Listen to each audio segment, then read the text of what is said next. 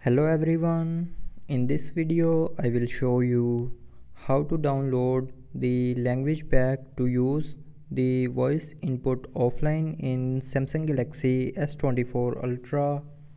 So before starting the video, don't forget to subscribe the channel and also press the bell icon.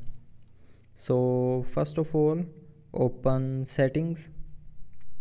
Now in settings, scroll down and here click on general management.